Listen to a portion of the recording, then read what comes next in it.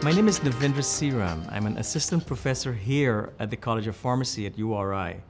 Prior to coming to URI, I was at UCLA, where I did a lot of research in medicinal plants and medicinal foods, in particular pomegranates, blueberries, cranberries, and so on. So my research is focused on evaluating what are the health beneficial compounds present in foods that you're going to eat.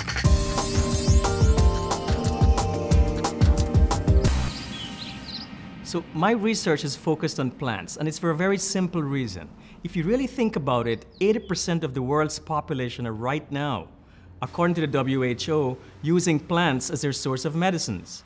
Because plants are planted, they're rooted, they cannot get up and run away from a harmful UV radiation or from predators or from birds or from pests or whatever the case is.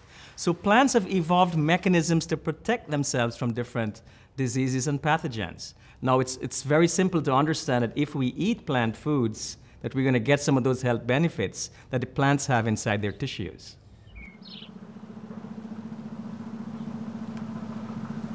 So having moved to URI, about 3 years ago, I was fascinated looking around for new challenges. And, if you're in Northeast North America, here in New England and also, of course, in Canada, in Quebec, what else can you work on but the maple tree?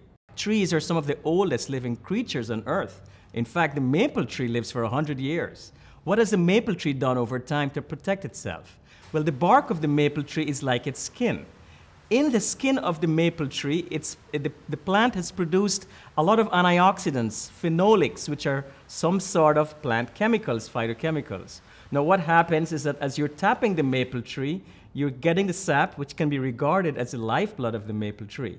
So these antioxidants that the plant has produced are getting into sap, and then since maple syrup, like you get from Quebec, is a natural product, it's a plant-derived natural sweetener, there are no additives added.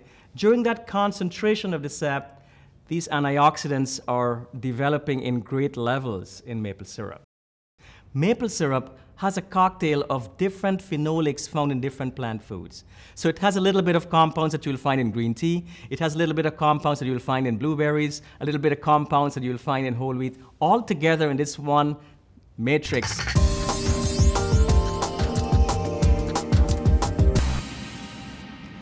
The ACS is the American Chemical Society. It's the world's largest scientific organization. It has over 163,000 members alone.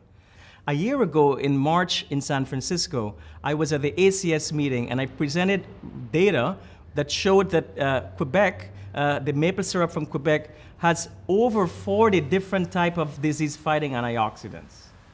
In the coming years, it's been a year since last March, this March, in Anaheim, on March 30th, I'm actually organizing and I am presiding over a one-day symposium that's going to be targeting only natural sweeteners. In that symposium, there is going to be several papers that's going to be presented on maple syrup by an international group of researchers, not only from the USA, but also from Canada, from Japan, and so on. Now, these researchers are going to give you a lot of great, recent, exciting research that's happening with maple syrup in terms of the chemistry, unique chemistry of maple syrup, and also its physiological effects and potential health benefits against certain type of chronic human diseases.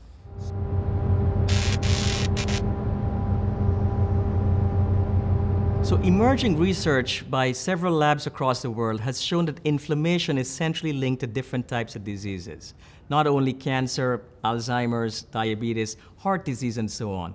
Now, the compounds in maple syrup from Quebec work through anti-inflammatory mechanisms. So if you think about it, by hitting inflammation, it's actually hitting different diseases downstream of inflammation.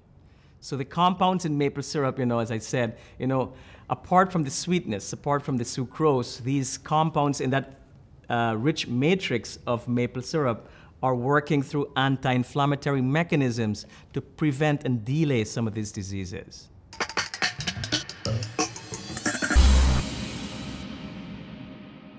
I would like to say it's a real champion food, and the message is very simple. People are going to eat sweeteners, they're going to choose to eat sweeteners, but they should know that if they choose to eat a sweetener, that maple syrup is a natural product, it's plant-derived, and it contains natural phytochemicals or antioxidants which may potentially prevent and delay some diseases.